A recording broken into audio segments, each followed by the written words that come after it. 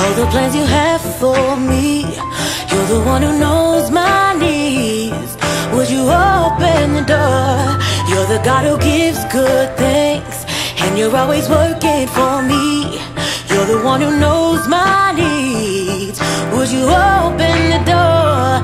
I'm not gonna stop knocking and knocking on heaven's door. I'm not gonna stop knocking and knocking on heaven's door. I'm not gonna stop knocking and knocking on heaven's door. I'm not gonna stop knocking and knocking on heaven's door.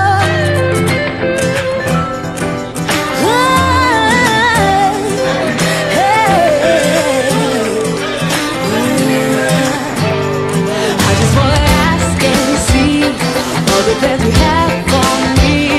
You're the one who knows my needs. Won't you open the door? You're the God who gives good things, and you're always working for me. You're the one who knows my needs. Won't you open the door? 'Cause I'm not gonna stop knocking and knocking on heaven's door. I'm not gonna stop knocking and knocking on heaven's door. I'm not gonna stop knocking and knocking on heaven's door. I'm not gonna knocking and knocking on heaven's door. I see, I knock, I find every time, every time. I see, I knock, I find every time. I see, I knock, I find every time, every time. I see, I knock, I find every time. I see, I knock, I find every time, every time. I see, I knock, I find every time, every time. I see, I knock, I find every time, every time. I see, I knock, I find every time, every time. I've tasted and seen, Lord, how good you've been to me. I've tasted and seen, Lord, how good you've been to me. I've tasted and seen, Lord, how good you've been to me. I've tasted and seen, and I can't get enough. And I'm not gonna stop knocking and knocking on heaven's door. I'm not gonna stop knocking and knocking on heaven's door. I'm not gonna stop knocking and knocking on heaven's door. I'm not gonna stop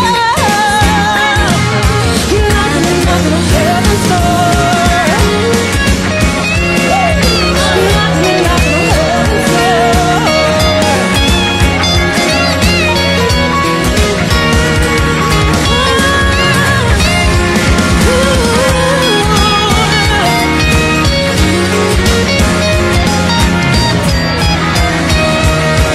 I've tasted and seen how good you've been to me. I've tasted and seen how good you've been to me. I've tasted and seen, Lord, how good you've been to me. I've tasted and seen, and I can't get enough. I've tasted and seen how good you've been to me. I've tasted and seen how good you've been to me. I've tasted and seen how good you've been to me. I've tasted and seen, and I can't get enough. I'm not gonna stop knocking, I'm knocking on heaven's door. I'm not gonna stop knocking, I'm knocking on heaven's door. I'm not gonna stop. I'm not gonna stop. I'm not gonna gonna stop. Come on.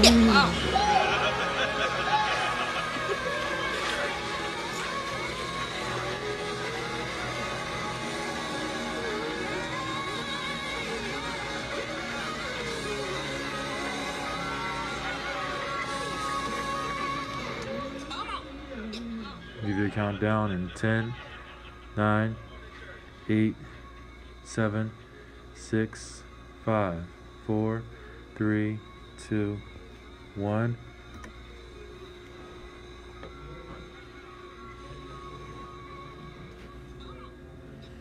Give you a countdown in 10, 9, 8, 7, 6, 5, 4, 3, 2, 1.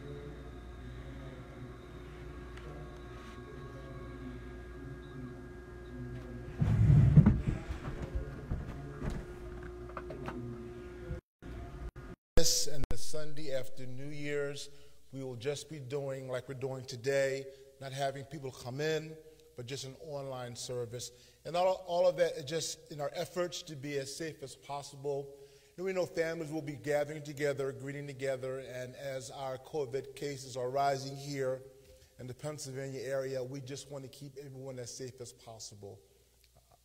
But we'll be together soon.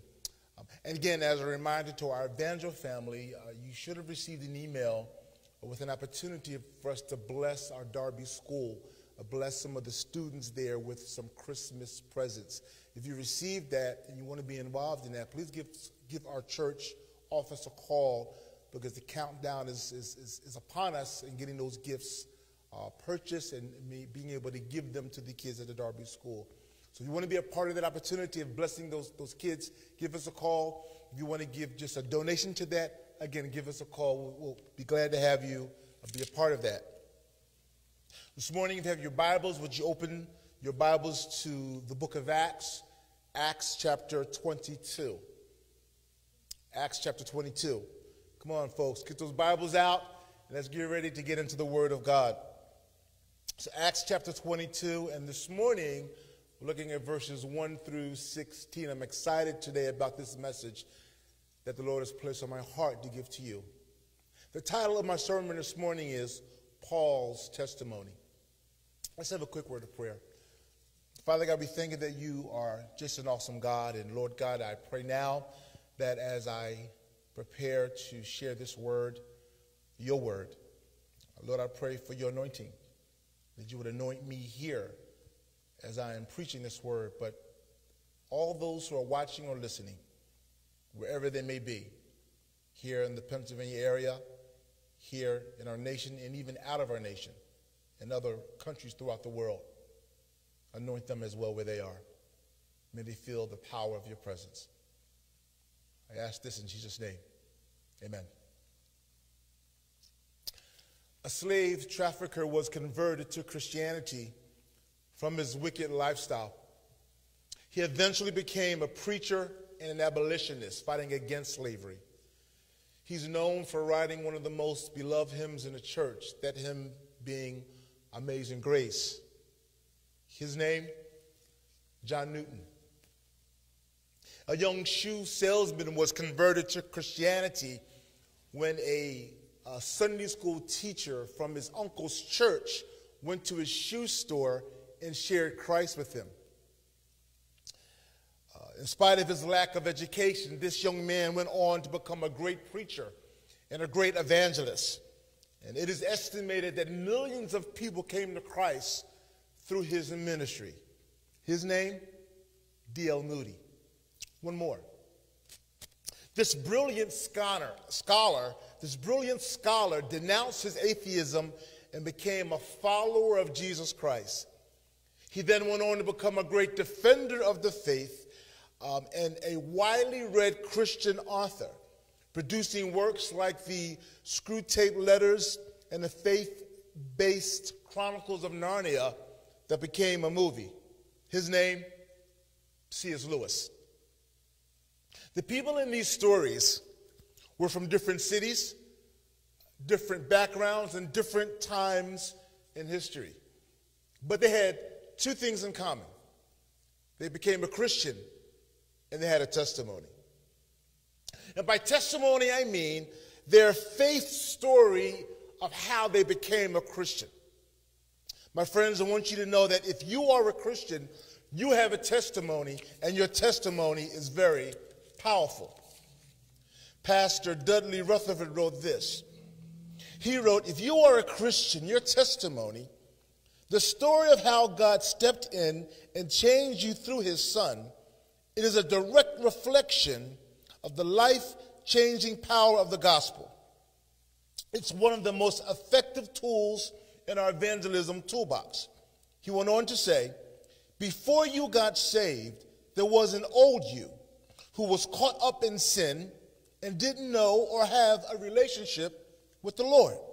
But now, because of Jesus Christ, you've been changed. You can glorify God by magnifying his message, by telling others about how he changed you. Let me emphasize the last part of his statement. He said, you and I, our testimony can glorify God, meaning put God on display and magnify his message, make his message big and known to people. How? By telling others how God changed our life. My friends, today I hope to show you two things. Number one, that God can use your testimony to change people's lives. And secondly, I hope today to help you formulate your testimony by seeing how the Apostle Paul shared his. You know, we're going through the book of Acts, and the Spirit of God led me to go through this book of Acts with you, specifically this year, 2020, because you see, the book of Acts is about the power of the Holy Spirit working through the lives of ordinary people. And in this year of 2020, all of the challenges that we faced, I felt we needed to hear and be reminded about the power of the Holy Spirit. Well, I want to remind you this morning, friends, that the Holy Spirit, he will empower you and infuse you with great power and enthusiasm as you share your testimony with people. The Holy Spirit will help you. Well, to set the scene of our text today, in Acts chapter 21, the Apostle Paul has traveled to Jerusalem. Now, while he was there, he was in the synagogues preaching the word of God, and some of the Jews heard him, and they incited a riot, and a mob grabbed him, and this mob began to attack the Apostle Paul. And it was such a big disturbance that the Roman soldiers came to see what was going on. And just as God told Paul what was going to happen, it did happen. Paul was arrested. Well, as he's being taken into the Roman barracks, he asked the soldiers if he could address the crowd. Paul then shares his testimony. Now listen, before we get into Paul's testimony and how we can put our testimony together, I just want you to know, friends, there are many ways of sharing one's testimony. This is not the only way. This is just one of the ways we're talking about. There are many ways of doing that. But this morning, as we're looking at the Word of God, this portion of Scripture from Acts chapter 22, we're going to look at three aspects of Paul's testimony as we put our testimony together. All right. So the first part of telling our testimony is this: telling people what life was like before we accepted Christ.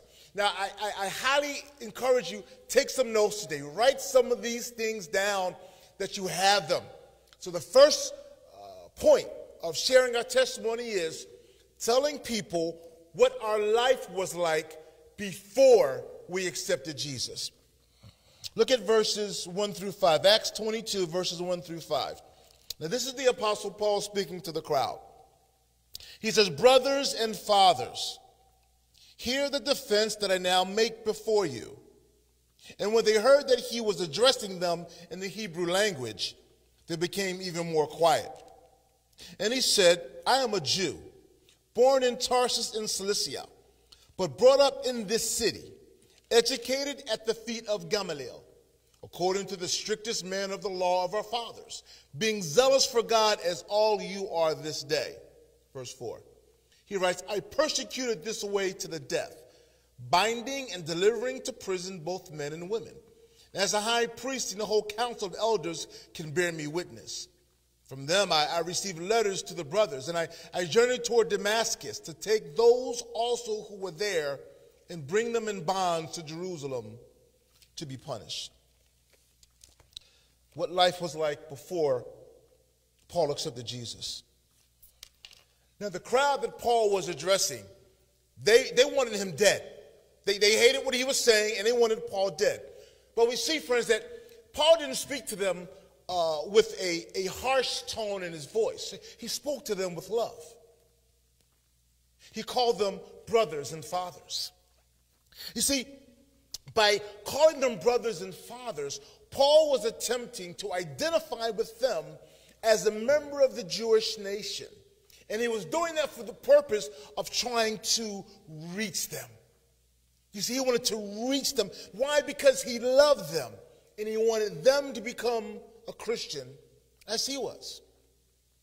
You see, friends, the end game of sharing our testimony, it is to reach people with the gospel of Jesus Christ so they too will accept him as Savior. And that was Paul's desire.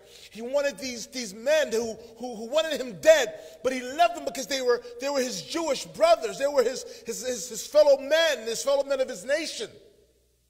And he loved them, and he wanted them to be like Christ. Friends, we must understand that there may be people that we may meet that may not like us, but we still need to tell them about Jesus. There may be people that we may meet that may disagree with us, but we still have an obligation of telling them about the Lord. And one of the best ways of doing that is sharing our faith story, sharing our testimony with them. Now for Paul, at this point in his journey, his Christian journey, it had been 25 years now since Paul had accepted Christ as his Savior. So he starts by telling this crowd what his life was like before accepting Jesus. And he says to them that he was educated in the Jewish religion by some of its greatest Jewish teachers.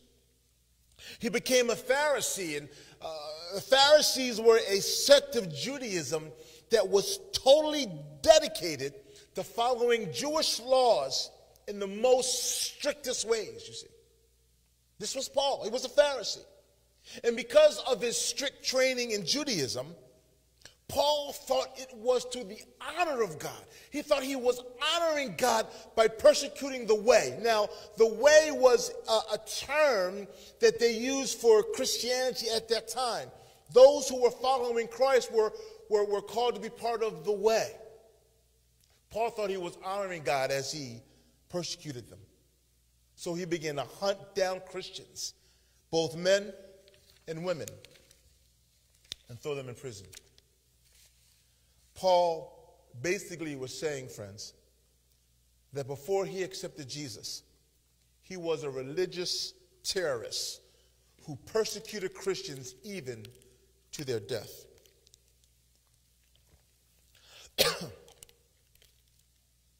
What would we say about ourselves? What kind of people were we before we accepted Jesus Christ? Okay, yes, understood. We weren't religious terrorists like Paul, but like Paul, we still were lost in our sins. You know, I'm doing a study with one of our church brothers, and a few weeks ago, we were talking about positive and negative character traits. And as I was looking at those negative character traits that was in our study, I began to see a description of the person I was before I accepted Jesus. My friends, if it wasn't for Jesus, who would we be? If it wasn't for Jesus, where would we be? Think about that for a second. Think about how your life could have turned out if it wasn't for Jesus. Think about the person you used to be, the direction of your life before you met Christ. Think about the journey you used to take, the path you used to be on before Jesus came. Oh, when I think about my life before Christ, when I think about the goodness of God, I must praise his name. I must lift my voice, and I must give my heart to him and my life to him out of gratitude. For he changed me, and he saved me. Friends, I know who I was before I met Jesus. Do you remember who you were before you met him? The Apostle Paul, in 1 Corinthians chapter 6, verses 9 and 11, speaking to the believers in the city of Corinth, he talks to them about who they were before Christ. He says, starting at verse 9, this is 1 Corinthians chapter 6, verses 9 through 11, if you want to write that down and read it later. But I'll read it to you. Paul says, don't you realize that those who do wrong will not inherit the kingdom of God? He writes, don't fool yourselves. Those who indulge in sexual sin, or who worship idols, or commit adultery, or male prostitutes, or practice homosexuality. Verse 10, he doesn't just talk about sexual sins, friends. Listen to this. Verse 10, he says, or those who were thieves, or greedy people, or drunkards, or are abusive, or cheat people. He said, none of these will inherit the kingdom of God. In verse 11, he says this to them, and some of you were once like that, but you were cleansed. You were made holy. You were made right with God by calling on the name of the Lord Jesus Christ and by the Spirit of our God.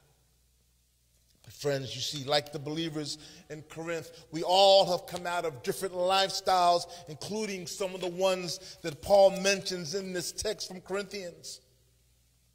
But we were changed, we were cleansed. Yes, we still struggle with evil desires. Yes, we still have our challenges. Yes, we still have our weaknesses. But I think we can say that because of Jesus Christ, we're no longer bound to those desires. We don't have to give in to those desires. Why, friends? Because of Jesus Christ, we can say we have been set free. We can say we used to be in bondage. We used to be slaves to sin.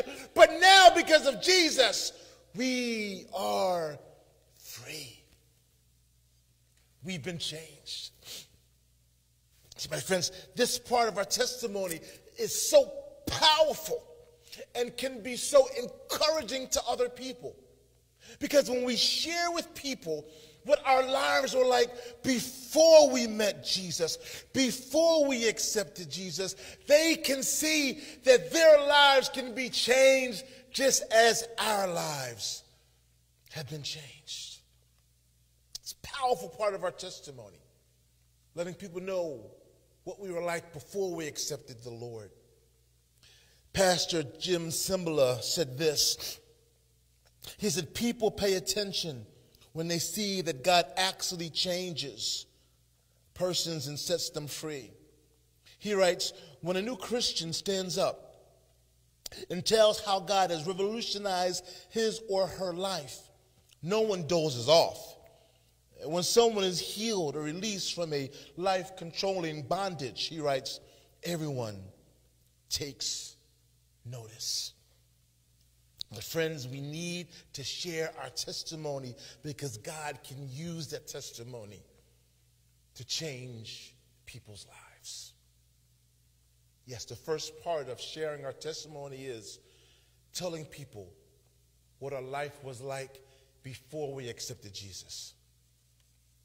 The second part of sharing our testimony is telling people how we accepted Jesus, how we accepted the Lord.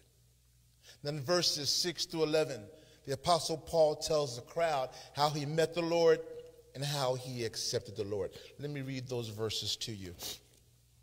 Paul says, as I was on my way and drew near to Damascus, about noon, a great light from heaven suddenly shone around me.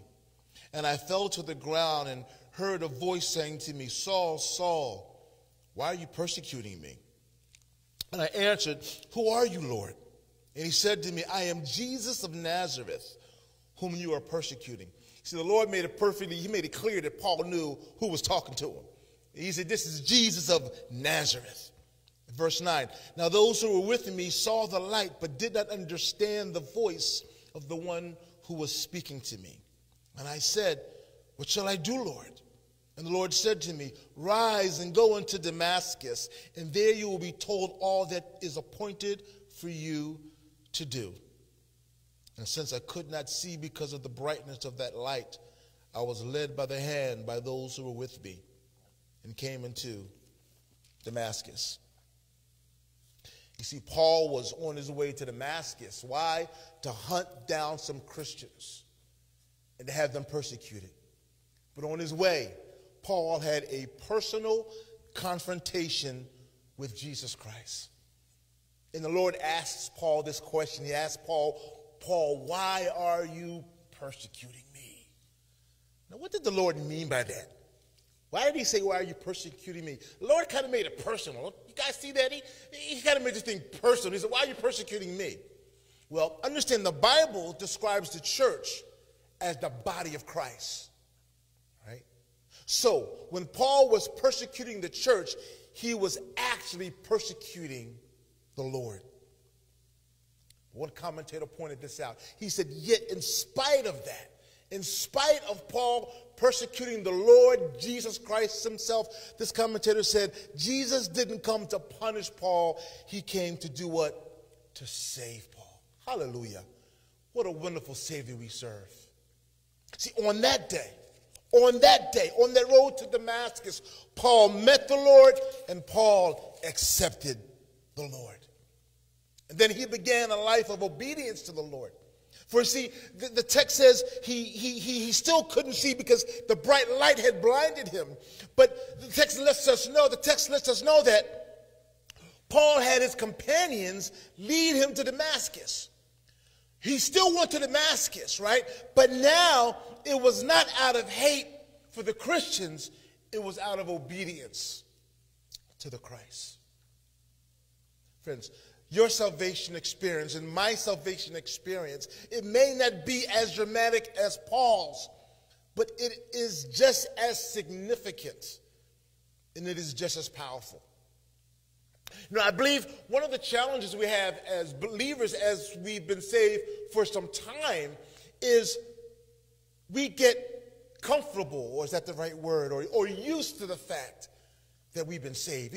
We forget the power of our salvation. We forget the significance of Jesus Christ going to the cross and dying for our sins because he loves us. And we forget the change. We forget the transformation. Why? Because we've been saved for a while.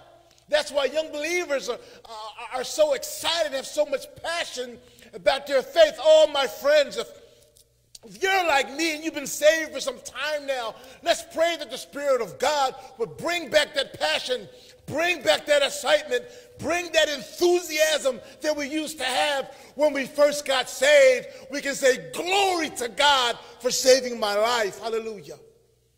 Friends, your salvation story and my salvation story, your salvation experience and mine is powerful.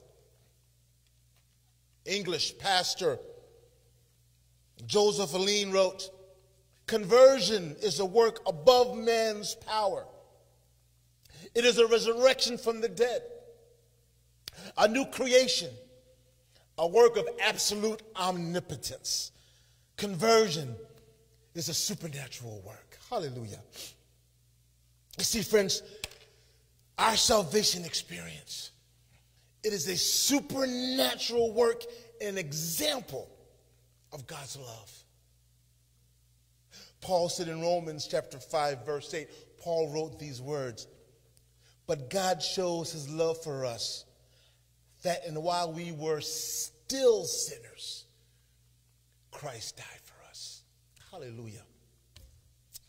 While we were still sinners, Christ died. In other words, Jesus Christ knew the sins we were going to commit. He knew we were going to make promises to him and break those promises. Yet he went on the cross anyway. He died anyway. He loves us so much, oh friends, he gave his life that we may have everlasting life. Oh, what a powerful aspect of our testimony to share. How we met the Lord, how we accepted the Lord, and how he saved us from sin. The great love of God is a supernatural work. And we must tell people how much Jesus loves us and how he came to earth to meet us and to save us. Jesus came, the Bible says, to seek and to save the lost. Hallelujah. See, this, friends, hear me this morning, friends. This is the message of hope that our world needs to hear. In the midst of COVID-19 and the midst of this year, 2020, that has been full of so many challenges in so many different ways. For so many of us, so many families are struggling. So many families are hurting. So many people are searching for truth. And we have the truth that God loved us so much that he sent his only begotten Son, and whomever believes in him shall not perish but have eternal life. This is the message of hope, my friends, that you and I must share with the world. We must share that aspect of our testimony, that Jesus saved us. That he met us right where we were. That he didn't wait for us to get our acts together. He got us together. Hallelujah. He saw us and he saw our needs. He said yes to us.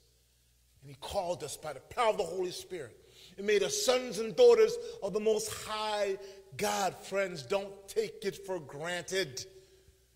Praise God for it. Hallelujah. And be thankful for the goodness of our God. Remember, friends, the day our Lord saved us and changed us. The first part of our testimony is telling people what our life was like before we accepted Christ. The second part of our testimony, telling people how we accepted Christ. And now the third part of our testimony is telling people what life is like after accepting Christ. Write that down. What life is like now after accepting Christ. Well, as I said, Paul goes to Damascus as the Lord had told him to do.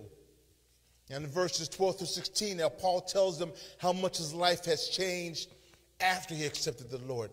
Let me read for you verses 12 through 16. Paul says, and one named Ananias, a devout man, according to the law, well spoken by all the Jews who lived there, he came to me and standing by me said to me, Brother Saul, receive your sight. And at that very hour I received my sight and saw him. And he said to me, the God of our fathers appointed you to know his will, to see the righteous one, whom is Jesus, and to hear a voice from his mouth. For you will be a witness for him to everyone of what you have seen and heard. And now, why do you wait? Rise and be baptized. Wash away your sins, calling on his name.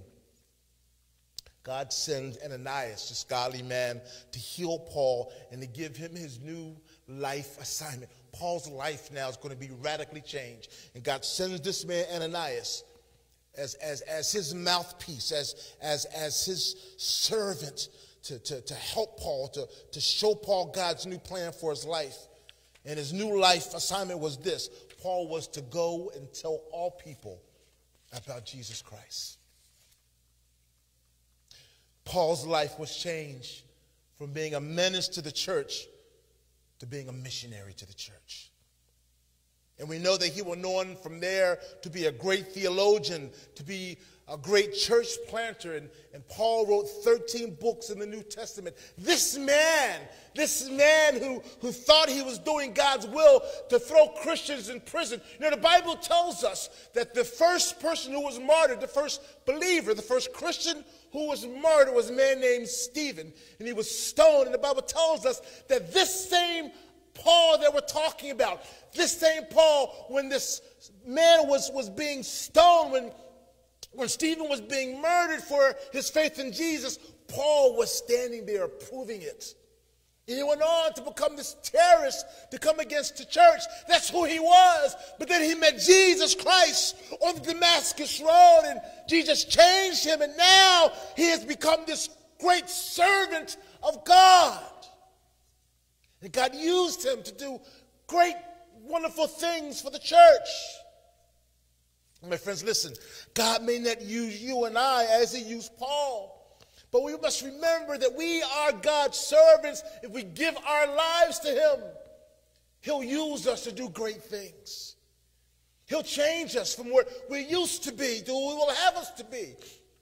Remember who we were before we accepted the Lord? Do you remember the person that you used to be? Some of us were rude and mean. Some of us were disrespectful and prideful. But we all were spiritually weak, and we all were in bondage to sin. But now, after accepting Christ, we have been spiritually set free. We are victorious in Jesus Christ. And we have a new hope and a new life. Why? Because of Jesus. That is our testimony. We should share it, hallelujah, with the world. Letting the world know this is what God has done for me. He's changed me. He's turned me around. And now I'm promised eternal life. I'm a son in the door of the Most High God. This is our testimony. Oh, friends, God may not use us to be a missionary or to build the biggest church in Philadelphia, but he will use us to touch someone's life. He saved us for a purpose, friends. We weren't saved, friends, just to go to church and hear a message and go home and come back the following week and do it all over again. No, we were saved for service. Hallelujah. We were saved for service, to serve God, to serve people, to tell people about Jesus Christ, about the new hope and new life we have in the Lord. Only God can change us.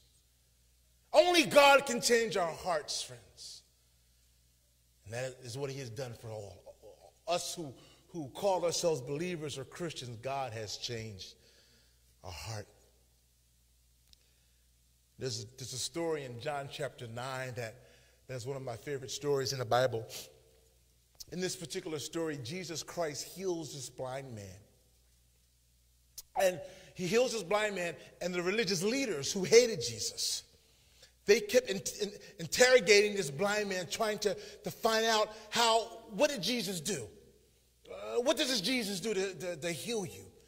Because they hated the Lord, you see, and they were looking for something to charge him with. They didn't believe in the Lord. They didn't like him at all, you see. So they kept bringing this blind man in. They even brought in the man's parents, asking the man's parents, how did your son gain his sight? And the Bible says finally they brought the blind man in for the last time, and the man who was blind said, look. He says, I don't know everything there is about Jesus. He says, the one thing I know is this: I was blind, hallelujah, but now I see. Glory to God. You see, my friends, we may not be able to explain every doctrine that's in the Bible, but we can say that because of Jesus Christ, we have been forgiven of our sins and promised eternal life. We've been changed because of Jesus. That's your story. That's my story, and I'm sticking with it. Hallelujah. Will you stick with that story? Will you share your story? Will you tell people? Will you tell them when you have that opportunity? Will you tell them what your life was like before you accepted the Lord? And tell them about the miraculous experience, the transformation that happened to you after you accepted the Lord. And how did it come about? And will you tell them what life is like now? Now we have hope. Now we don't live in fear.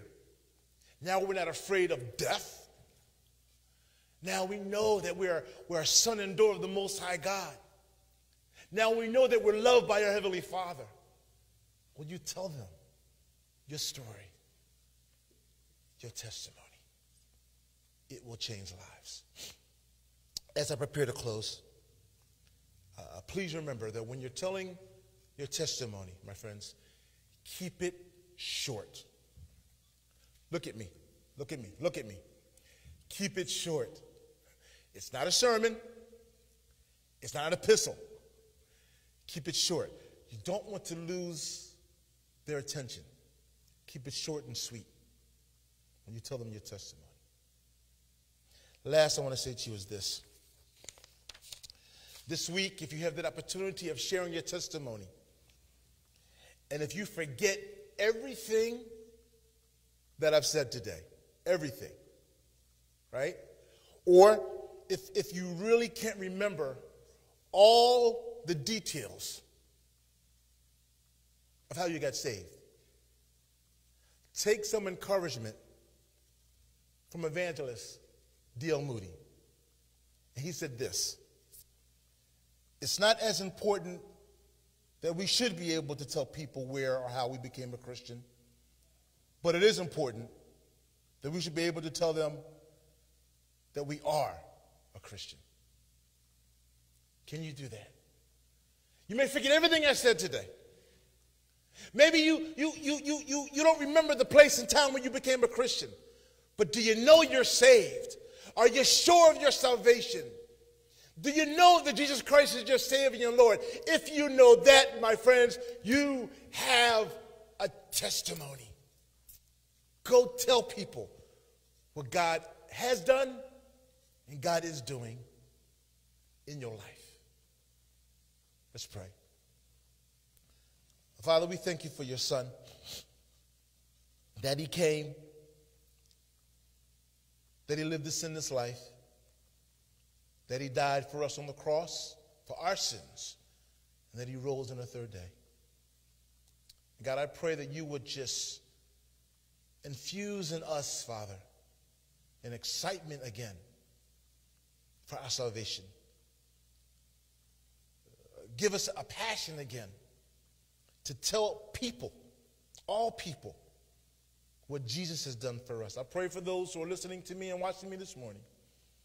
I pray for an anointing upon their lives, oh God, that you will give them an opportunity this week, that will be sensitive to the Holy Spirit. And this week, with your help, Spirit of God, they will tell someone about the Lord.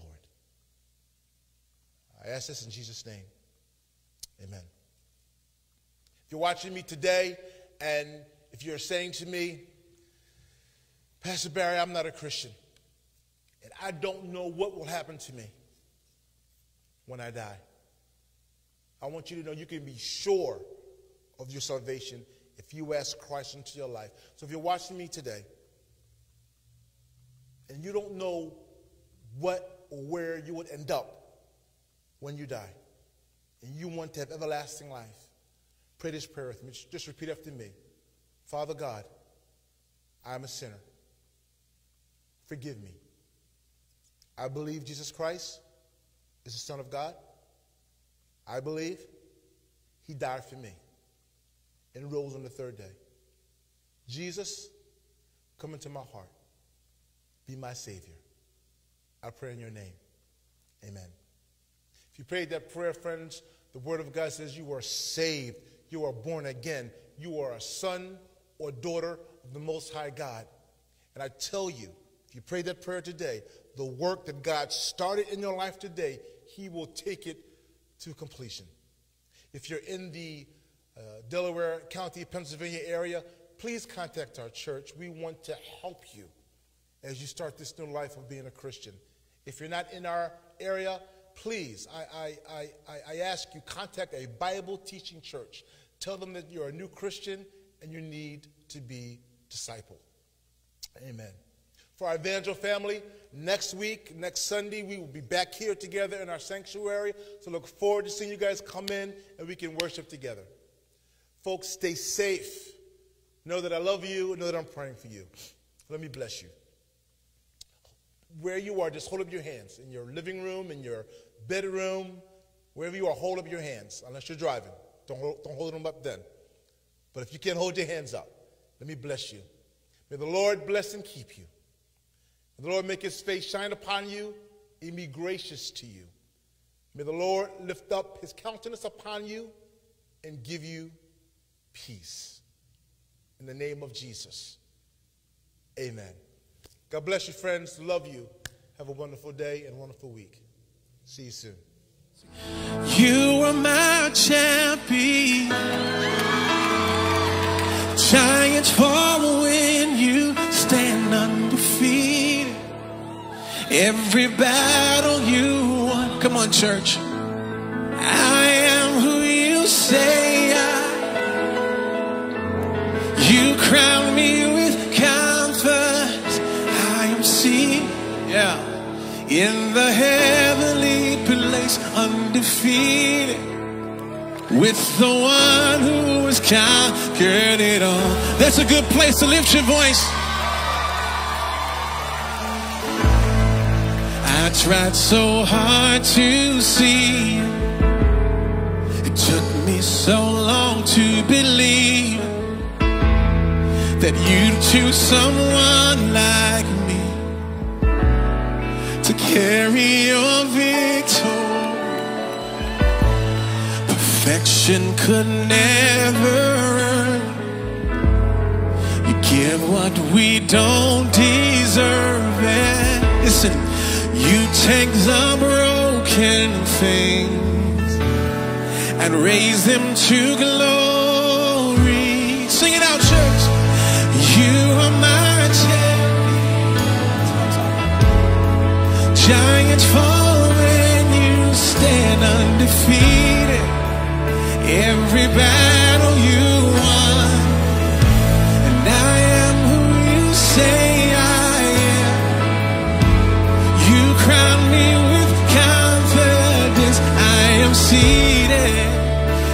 the heavenly place undefeated with the one who has conquered it all.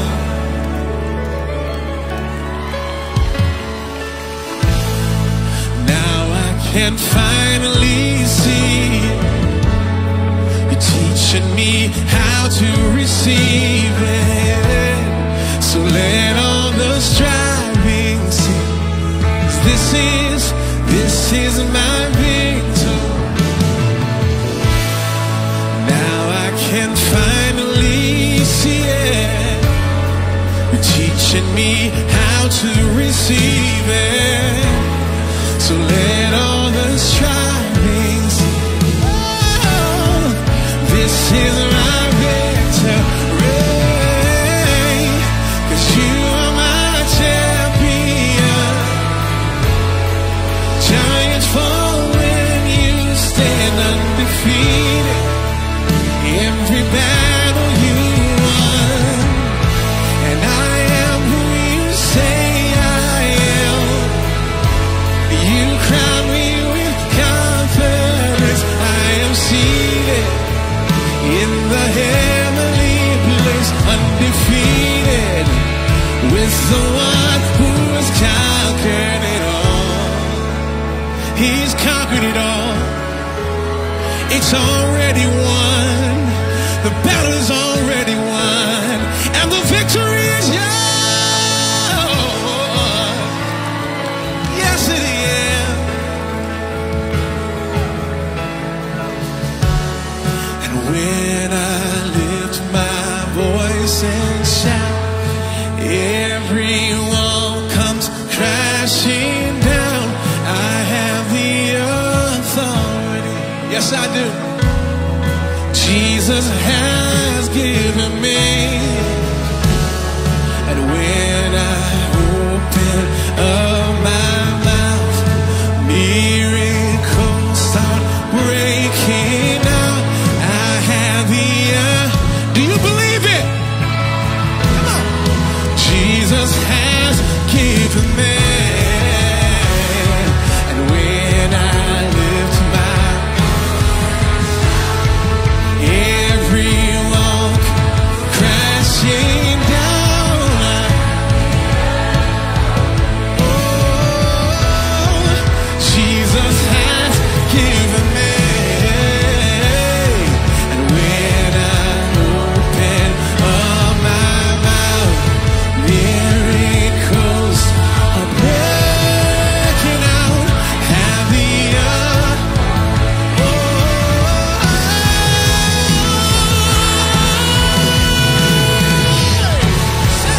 when I lift my voice and shout, every wall comes crashing down.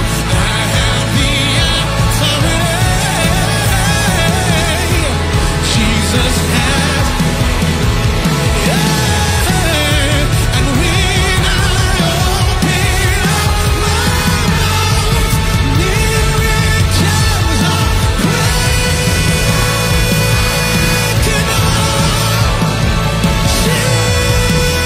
Jesus, you are my champion. Hey, giants fall when you stand undefeated. Every battle you won, and I am who you say I am. You crown me with confidence. I am seated in the heavenly place, undefeated, with the one who has conquered it all. If you believe the victory is yours tonight, come on. Listen, your shout has faith behind it. And when you open up your mouth tonight, every enemy is going to have to let you go. And every stronghold is going to have to break off of you. And the walls are coming down. The walls are coming down. Yeah. Come on, say it one more